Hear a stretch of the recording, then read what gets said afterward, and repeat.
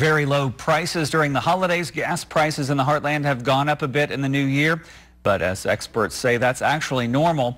Prices at Kirksville gas stations are at about $2.99, which is lower than the Missouri statewide average of $3.06. The average price in Iowa is at about $3.21.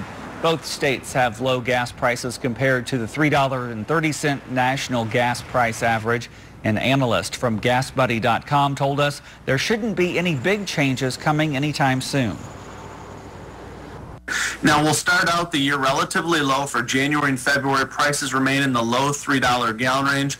But then as we start switching over to cleaner burning summer gasoline, refineries also do their maintenance into March, April, and May. We'll likely see prices move quickly up. DeHaan expects prices to go up to the mid to upper $3 range through the summer months. The experts at GasBuddy.com say they expect, though, that 2014 will have lower prices than we've seen the past 2 years.